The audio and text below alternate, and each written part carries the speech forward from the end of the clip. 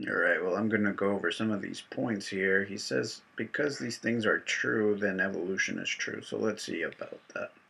The fossil record.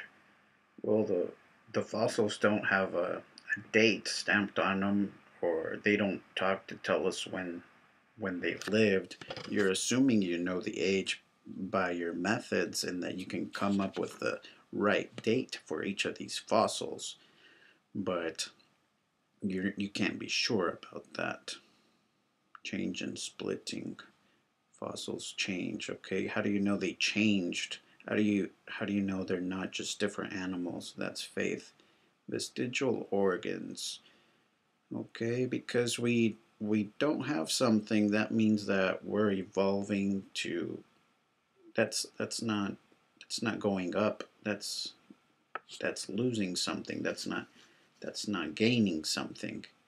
And these examples of vestigial organs have never been true, like the hind legs of a whale. Those bones are used for mating to get offspring. Now the quirks of development.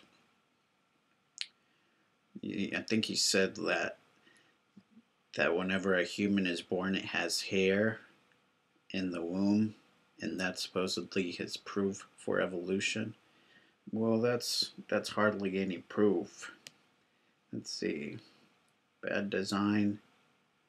He's saying that because it hurts whenever women have babies, then it's a bad design.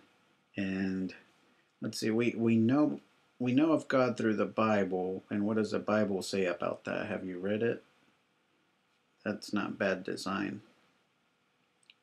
And I think he said, and even if it was bad design, how is that evidence for evolution? That's not evidence at all for evolution. Now, biogeography. Oh, one more thing on bad design. We have to remember two more things. Uh, we live in a fallen world, and you would know that too if you had read the Bible, which is where you get the idea of design in the first place. And the second point is that we're a copy of a copy of Adam, copy of a copy of a copy of Adam. So for us to be able to think intellectually and say, I think this is a bad design, and you are the one thinking about it, and you are supposedly designed, how can you say that you you aren't a bad design, but you can decide what's a bad design? And also, for you to be able to say something is a bad design, I I think that you should be able to produce something greater first without using the resources of Earth. And then when your design is better, then you can say it's a bad design. Otherwise, you need to keep your mouth shut, basically, because you have no authority. You haven't ever made something as good.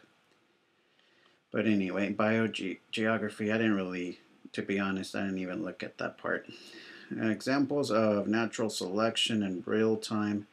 Well, natural selection is a top to bottom process. So you start with something up high, and you see, natural selection doesn't create anything new. It just limits what you already have. So to say that it's evolution and you're getting better and better because of natural selection doesn't make sense at all.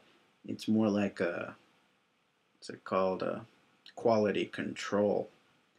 So just We have all this is what he's saying stuff, here. each of these from a different area of biology. What does that mean? It means that you're perverse if you don't put this stuff together and say that evolution is true. And obviously, we know that that statement is not true because of what I just said. Well, that's all I have to say. Thanks for watching.